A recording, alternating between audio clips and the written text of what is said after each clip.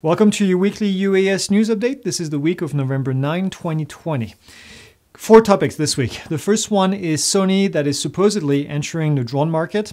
We have a public safety integrated drone platform between two big companies in the UAS world. We'll talk about a new model for drone deliveries. I thought this was actually really interesting, so I want to kind of hear what you guys are thinking about this. And then the last topic is what people think about drones. This is a survey that came out from Europe, and I want to hear more about you guys as well. So let's get going. The first thing this week is Sony that is entering the drone market, supposedly. The reason I'm saying supposedly is because, well, not a whole lot came out of this article, but I saw so many people sharing it that I thought I would talk about it. They're entering the drone market without a drone, and that's pretty common these days. If you look at a lot of big tech companies, they basically said that they're going to get invested into this specific technology, and they don't really have a product yet. They released a video which is really only a propeller and a motor and just the propeller churning on their website, and they have a section on their website called AirPeak, which supposedly is going to be the name of their new platform or their new drone program. I'm not sure actually. Back in February there was a patent that had surfaced from Sony that was showing what looked like to be a drone, and you can see the picture right here. It's nothing all that earth-shattering, if I can say. That was dated back in October of 2019. So it looks like they've been at this for a while. There's been rumors on a lot of forums for a long time that Sony was eventually going to get in this. Now, if you know anything about Sony, they're involved with a lot of different high tech, including sensors, and a lot of the sensors on drones today are actually Sony sensors. So it would make sense for them to actually become a big name in the drone market. Now, my question is to you, what do you think this is going to do? Do you think it is actually too late to enter the drone market at this stage and become competitive with DJI and become competitive with a lot of up-and-coming companies that we've been talking about? So I know other companies have tried. Think about GoPro, for example. We know how that actually ended.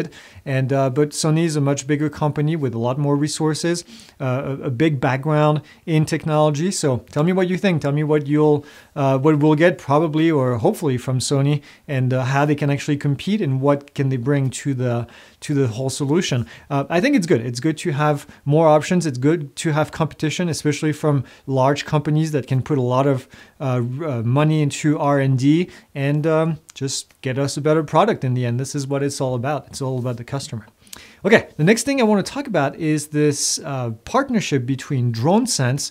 DroneSense is a software company that provides software for public safety users, and Autel Robotics. Autel released a bunch of drones recently. We talked about the Evo 2. There was 3 different models, the Evo 2 basic or normal, I don't know what you call it, but the Evo 2 Pro, and then the Evo 2 Dual, which had a camera, RGB camera, and also a FLIR camera. Now they're putting together an out-of-the-box solution for public safety agencies to build, manage, and scale drone programs. That's what they said on the website. And I think this is interesting. If any of you are in the public safety arena, you know that it's just more than just flying the drone, getting the drone out there and flying. You still have to manage your team. You have to manage your drone, your maintenance, how you share data, especially if you have real-time data that needs to be shared with different officers or different employees. So this is what it's designed to do. It's basically designed to be an all-in-one solution to help public safety department. So if you have any experience with this, or if you're using a solution right now, please leave it in a comment. I'm always interested to hear what public safety agencies do. We work with a lot of public safety agencies to provide training, and so it's always interesting to hear what they use out of the box when they start flying the drones. The next thing is something that I thought was really interesting and kind of out of the box. Not the same out of the box we just talked about, which was thinking outside the box. It's a new model for drone deliveries, and we have a Florida-based company that is named Zing, and Zing is trying to do something different with drone deliveries. They want people to use their DJI drones or off-the-shelf, commercial off-the-shelf kind of drone, and use a Zing delivery kit and an app to basically accept drone delivery jobs. Think about it as drone-based for drone delivery. And Zing is just joined the Beyond program. We talked about the Beyond program last week. So if you missed that, go back to watch that video from last week. The Beyond program is IPP version 2.0. And they're going to be testing their platform in Kansas.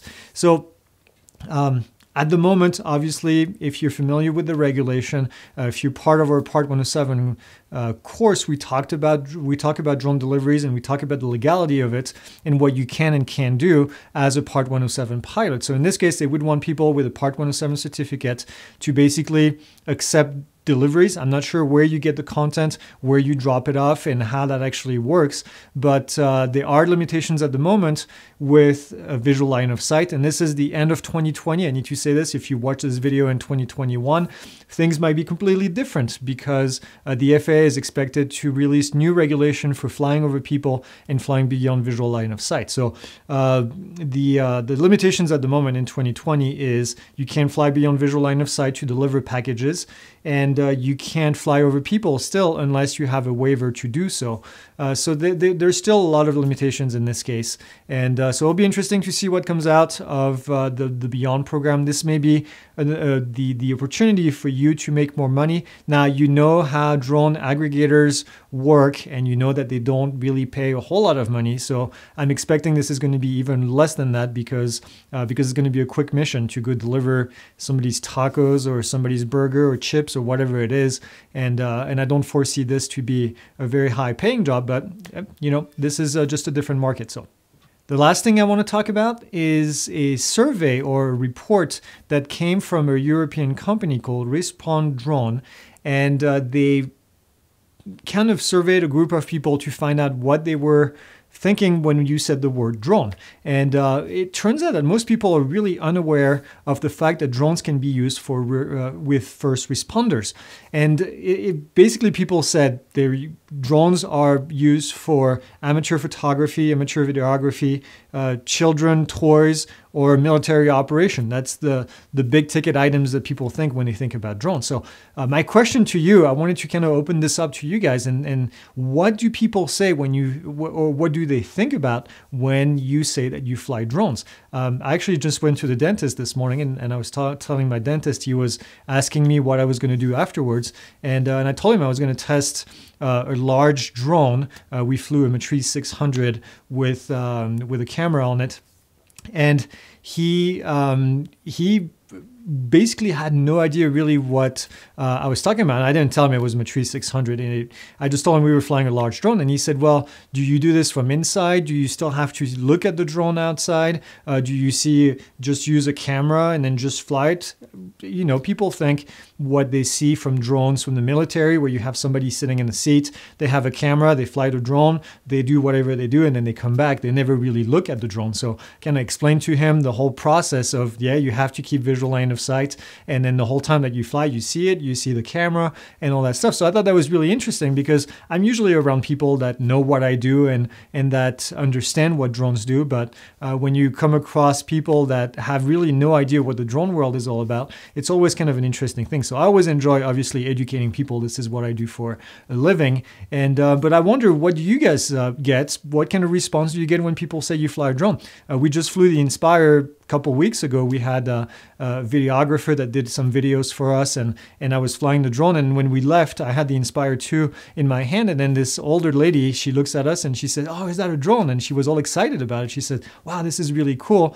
I had a person come to us when we were filming, and kind of came and said, hey, I just bought a drone, and what are you guys flying? What is this thing, and how does it work? So we get a lot of interest. I get a lot of interest all the time. Very, very rarely I get bad experiences with people. As a matter of fact, I can only think about maybe one or twice that I've flown where people came and they were a little bit reluctant, and by the end of the discussion, they were all excited and they said, okay, well, it's not as bad as I thought it was. So tell me what you think in the comments. This is actually the last piece I want to talk about today. So as always, like, comment, subscribe, do all the stuff that you do. Leave a comment. I really enjoy talking to you guys. I know I say this every week, but I really mean it. And this is kind of, I know some of you say this is your highlight every Friday morning. You love going online and watching the news. My highlight is seeing the comments afterwards and talking with you guys and kind of exploring a lot of the things that we discuss in these videos. So this is what this is all about, by the way. This is why I love doing these videos. So that's it. That's all I have. I will see you guys next week. Actually, we have some content.